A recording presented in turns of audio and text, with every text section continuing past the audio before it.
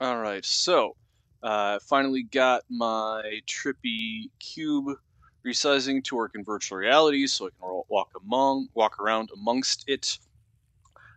Next is going to be setting up selection detection with virtual reality controllers, and then the same thing with flat screen interface. And my hopes for all of that is to have a series of algorithms that are changing the way that this array of cubes rotates and resizes that will lead players both in virtual reality and on a flat screen to realize there is one central goal or pattern to that point. And then I hope to pit flat screen players against VR players in races with varying patterns, with different objects, cubes of different sizes, different behaviors, in which they are all expanding and contracting, or rotating, or wiggling, or animating in a variety of different ways that lead one lead the players to understand that there is one logical goal. So that way, players looking at the same reality from two different places are just doing pattern recognition. And then I want to do some very fun, but hopefully also some fairly objective experiments in um, spatial perception and pattern perception in virtual reality, and have a direct comparison to users on a flat screen. And then I want to use that to drive some specific points in future asymmetrical virtual reality gaming projects and experiences. So that's my current project. I think it's cool. If you're interested, I'll show you. It's a little bit more obvious, not in virtual reality, if you're not in virtual reality. So I'm going to close out of this project for right now, close out of VR. And then um, here's the simpler iteration of that same idea. Because showing somebody VR when they're not in VR doesn't make sense. So each of those cubes, the cubes are 5 by 5 by 5 three-dimensional array. Stop with the VR. Why do you always have to run?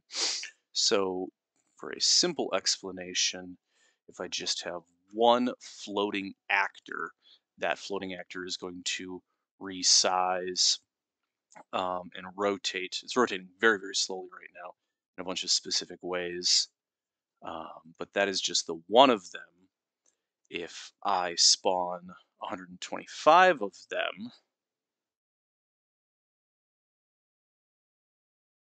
they all start small, they all get big, and then this one will get big and small slightly behind everything else. And if you look at the way that the wave moves, it's most obvious, I think, along this axis from this point of view. You can see this is biggest last and is smallest last. So I'm going to set up a interface for users on a flat screen where they can navigate through and try to identify each goal cube based on sizing, rotation.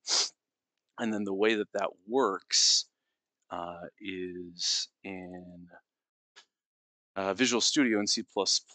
I have a to do floating actor class that has a unique location, rotation, XYZ speed that are all unique to each instance.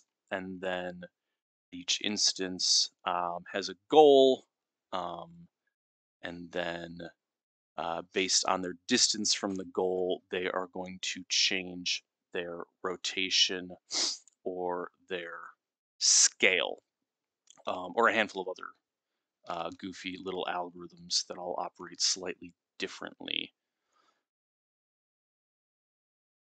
From there, there is a spawner, which is just going to spawn uh, 5 by 5 by 5, going from -2 to +2, including 0, 200 centimeters apart into an array.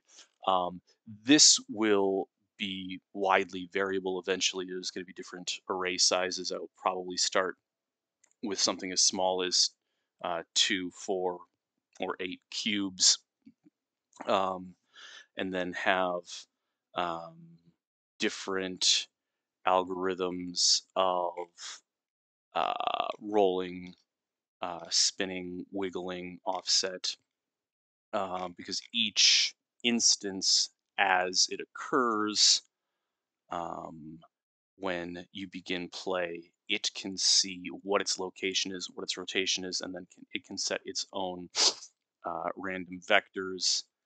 And then I'm going to each level have a semi-randomized set of motion controls based on these, which will probably all scale and then get more complicated as it goes.